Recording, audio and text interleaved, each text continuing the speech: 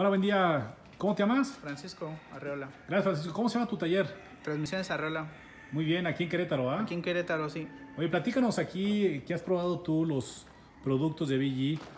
¿Qué opinas de estos tres productos, de este famoso triple pack de EPR, MOA y CF5? Pues mira, yo los he probado y han salido muy buenos. Lo probé en mi coche y me dio un muy buen resultado. Este es el que limpia, creo yo.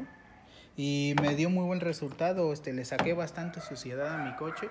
Y el otro es el que más me sorprendió porque pues ahora sí que tuvimos ahí un accidente con el cárter y dio un buen rendimiento, pues sin aceite prácticamente. O sea, un coche se quedó sin aceite. Se nos quedó sin aceite, lo trabajaron pues no sé, como 45 kilómetros sin aceite y funcionó muy bien. Volvimos a armarlo, le volvimos a meter aceite y hasta ahorita no ha tenido ningún otro problema.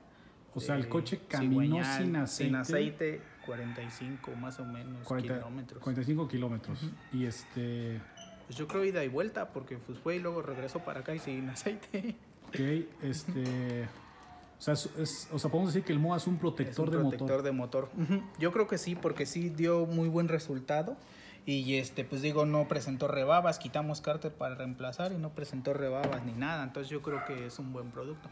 También se trabajó igual una Ranger con el mismo problema, se le dio mantenimiento, lavado y se le echó MOA y hizo lo mismo, tuvo el mismo resultado, funcionó sin problemas. O sea, entonces tú a partir de ahora ya todo cambio de aceite tratas de poner ese protector. Trato de poner el protector en la mayoría de mis vehículos y pues uno que otro cliente que lo ocupa.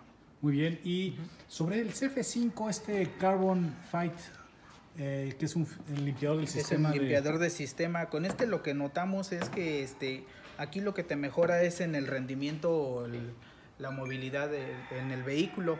Lo que sientes con ese producto es más ligero, no sé, limpia muy bien el sistema, también que lo limpia, que te hace muy ligero el vehículo, cambia totalmente. O sea, totalmente. ¿Te da un ahorro de combustible?